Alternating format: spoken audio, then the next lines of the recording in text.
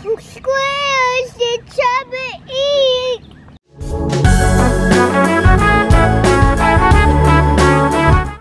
Good afternoon, everyone. It's Mama Lindsay from the Squirrel House, and I just wanted to explain the name Squirrel House.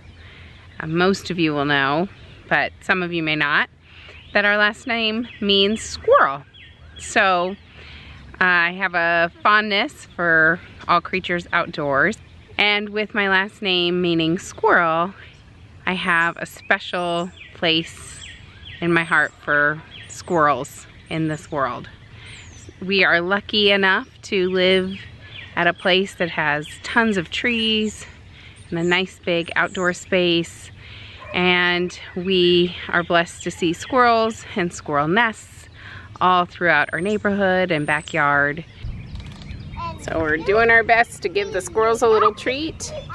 I put this outside of the gate so that the dogs don't eat it, and I'm sure the squirrels will find it very shortly, or other little creatures. So it's not the ideal solution right now, but it's what we got.